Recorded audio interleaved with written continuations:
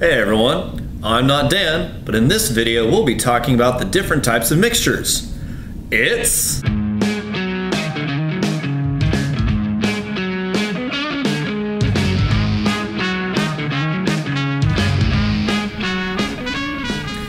What's up everyone? So if you remember in our last video we talked about the differences between pure substances and mixtures, and we left off with the fact that there are three different kinds of mixtures: solutions, colloids, and suspensions.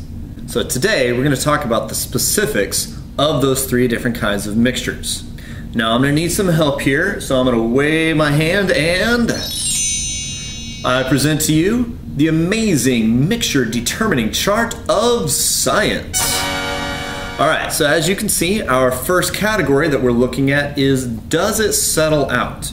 So let me pick up my solution here, and if you want to take a look at it, and if you see there at the bottom, is there any solids settling out there? No, there definitely is not. Now let's take a look at our colloid. So here we go, take a look. Nope, nothing there either. But my suspension.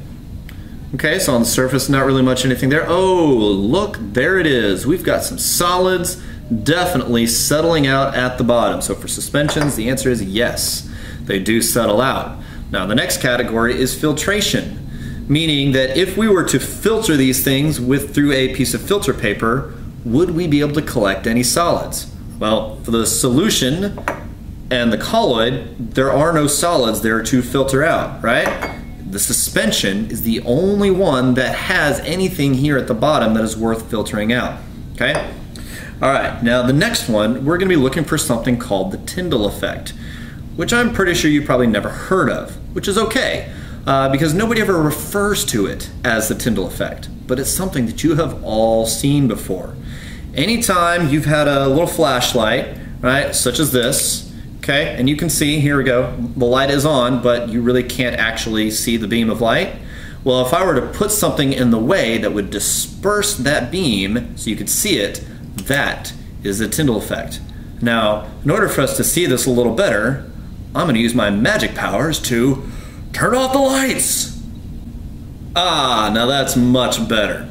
Alright, so let's start with our solution right here. Alright, so if I shine the light directly in, let me get a little closer here, there is no beam of light that you can see in the middle of that. Let's check out our colloid. And whoa, look at that. There is the beam of light directly in the mixture there.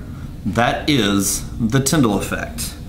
And for our suspension, let me shake it back up so it's all mixed up together. And you can definitely see that glow right there in the liquid. There's your Tyndall Effect. Okay. Let there be light. And there you have it. That's actually all you need in order to be able to identify a mystery mixture as a solution, colloid, or suspension. There are really only two things that you look for. One, does it settle out? If it settles out, like our suspension here, then you're already done. It's a suspension. If the answer to that question is no, then the next thing you look for is that Tyndall Effect. You take your little light, you shine it into the liquid, and between the solution and the colloid, the solution does not show the Tyndall Effect, but the colloid does. So there you go. Now some of you might be saying, hey, not Dan, in your amazing mixture determining chart of science, there are still some extra blanks in there. Well, I'm glad you noticed. And that is the topic for the next video. I'm not Dan, and neither are you. Check you later.